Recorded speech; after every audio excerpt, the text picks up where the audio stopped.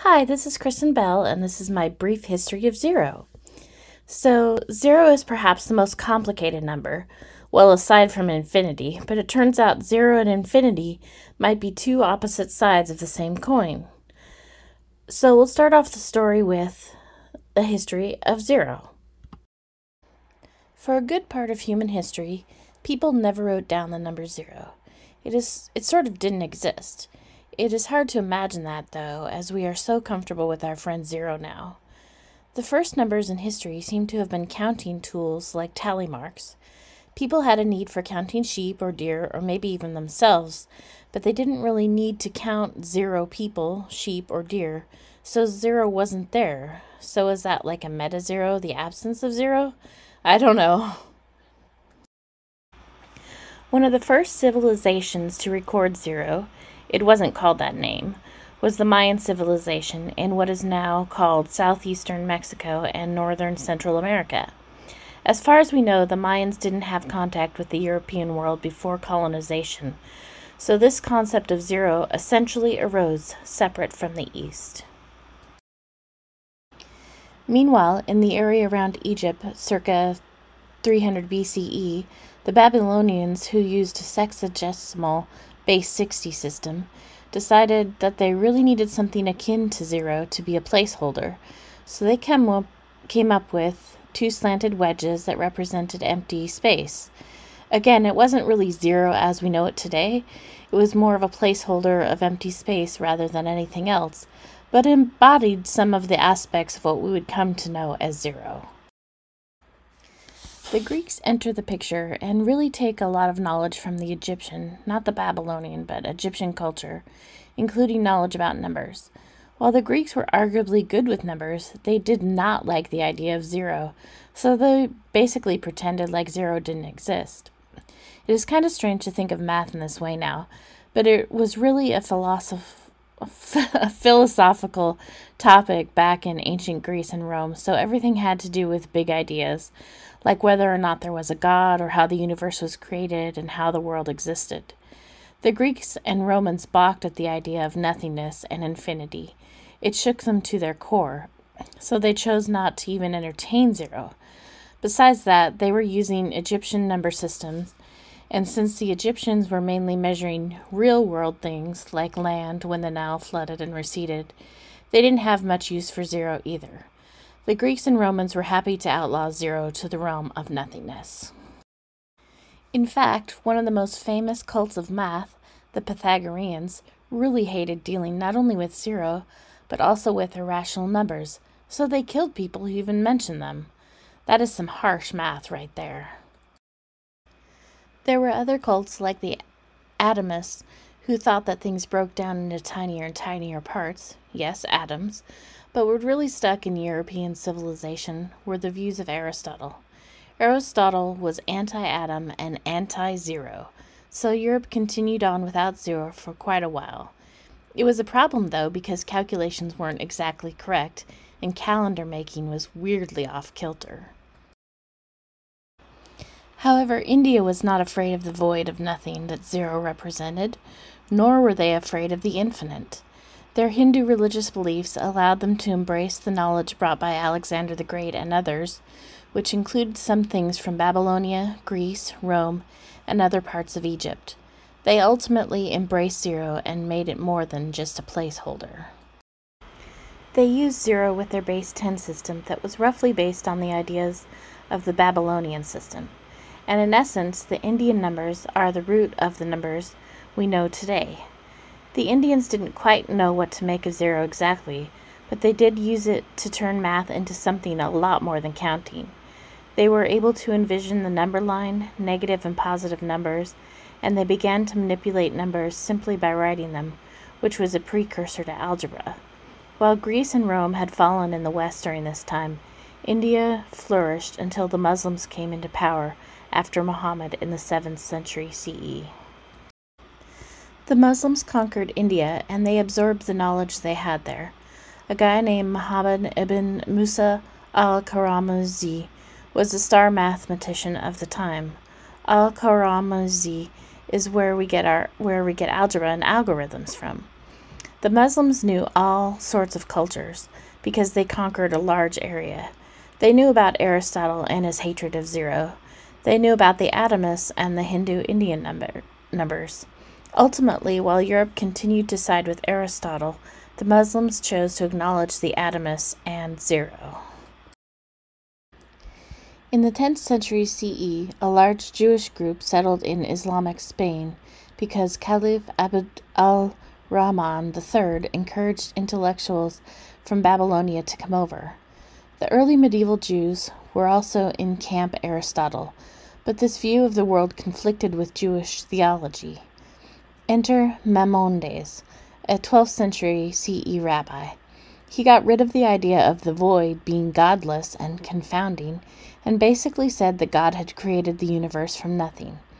After that, it took a long while for the views of Aristotle to fall completely out of favor, but numbers, including zero, had suddenly become the stuff of the divine. Christianity still tried hard to reject zero, but the Christians' love of trade made zero into a real live number. As the medieval times closed up, the European Renaissance fell in love with zero and infinity. First, zero and infinity were used in art and architecture, and then they moved into the sciences, especially astronomy. In the 16th and 17th centuries CE, there were a lot of philosophical wars going on. This was also post-Martin Luther and his theses, and the church had been split in two. The Catholic Church tried to still reject zero, but it couldn't because zero was everywhere and in everything. All of this took place even before calculus enters the picture. I'll end this summary here because after this point, zero really becomes a superstar and is never really questioned as important and valid again. This is just the beginning of the story of zero. In the next section of zero, I'll look at some of the ways that zero shows off its fancy self. This section will give you a little glimpse into calculus. There's really so much more that involves zero, but I can't cover it all here. We really could start with various people, but I'll begin with Copernicus, who showed that the Earth is not the center of the universe. Instead, he said the sun was. Copernicus published his ideas in 1543, just before he died, but it shook the boots of the Catholic Church. The church pushed back, and a lot of stuff happened, but yada yada yada. In the 17th century, Johannes Kepler took up Copernicus's mantle. Remember, this was all a lot of fighting about the origins of the universe and what God was and what God was capable of doing. Copernicus and Kepler were saying that the earth was not the center, which made people question if God and the universe could be born of nothingness, aka zero. Needless to say, Copernicus and Kepler won out. Soon enough, other people who were influenced by Copernicus and Kepler would invent calculus. Of course, we are talking about Newton and Leibniz. But at the core of calculus, we have big hair. Division by zero and adding infinite zeros together. How peculiar and illogical. Okay, so let's start with an example of an infinite series. Consider 1 minus 1 plus 1 minus 1 plus 1 minus 1. You get the idea. This all sums to 0. It is the same thing as 0 plus 0 plus 0 plus 0 forever. But group the series in a different way and it becomes 1 plus -1 plus 1 plus -1 plus 1, etc., which clearly sums to 1. The same series has two answers. You can do the same thing with any number, just put the number instead of 1, so 5 instead of 1. So adding infinite things gives bizarre results. Sometimes the adding together approaches a number, and other times it goes to infinity. So re-enter Kepler.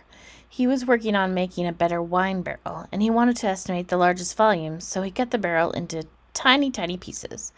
We can imagine it more clearly by estimating the size of a triangle and putting tiny rectangles inside the triangle. The triangle has a height of 8 and a base of 8.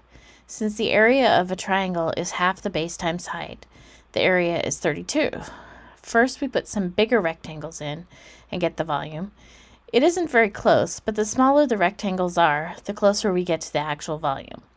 making smaller and smaller rectangles. Essentially, delta x going to 0 makes the volume closer and closer to its true value. The sum of these little rectangles is just the integral f of x dx. So what's the problem here? As delta x goes to 0, the sum is equivalent to adding an infinite number of zeros together. This makes no sense. So when things make no sense, what do mathematicians do? Yes, we ignore it. Interestingly, these zero sections gave insight into the tangent line. The tangent line is important for motion and physics. What we are interested in here is the slope of this tangent line. Let's say you have a car and its position is represented by a curve. Then the slope of that tangent line tells you how fast the car is going at that point. But slope is delta y over delta x. We want the point on the line that just gives us 0. Or we can say delta y over delta x approaches 0 over 0. But that has no meaning, right? So Newton used a notational trick to get to the root of the problem. So Newton's notation is a little different than the calculus of today, but here we go. I'll try to make it work. So Newton was saying that x and y can change, and their rates of change are y dot and x dot. I've put a kind of slash over the top to make it stand out a little bit more, and you let x and y change, but only a super, super tiny bit. So you get, for the rate of change, you get y plus this 0, but that's not exactly 0, times y dot, and x plus this weird 0 that's not 0 times x dot. So let's say you have an equation for a line that the car is driving on or something, and that equation is y equals x squared plus x plus 1. With Newton's calculus, it turns into y plus, I'll just call the 0 thing naught, and y dot equals x plus naught x dot squared plus x plus naught x dot plus 1. Okay, so then you multiply out the x plus naught x dot squared, and I'll just let you look at what it looks like because I keep getting tongue-tied. And then you rearrange it, and then you get that equation that's there on the screen. And since y equals x squared plus x plus 1, you can subtract y from the left side and x squared plus x plus 1 from the right side. So this gives us naught y dot equal to 2x times naught x dot plus 1 times naught x dot plus naught x dot squared. Okay, so remember Newton said that naught x dot was really, really, really small. So obviously naught x dot squared is even smaller, and basically we can throw it out because it's too small. So that leaves naught y dot equal to 2x times naught x dot plus 1 times naught x dot. You rearrange that and you get naught y dot over naught x dot equal to 2x plus 1, which is the slope of the tangent line at any point x on the curve. Voila! Calculus exists! So basically, Newton used 0 kind of illegally, but not exactly, and it worked. And he toyed with 0 and infinity, and no one could really reject what he did. And Leibniz comes along later, but we don't have really time for him, so there really is so much more to the story, but this is just where I'll leave off. I encourage you to check out the book Zero, The Biography of a Dangerous Idea by Charles Seife for more fascinating information and more about how 0 breaks all the rules. Thanks so much for listening, and have a good day.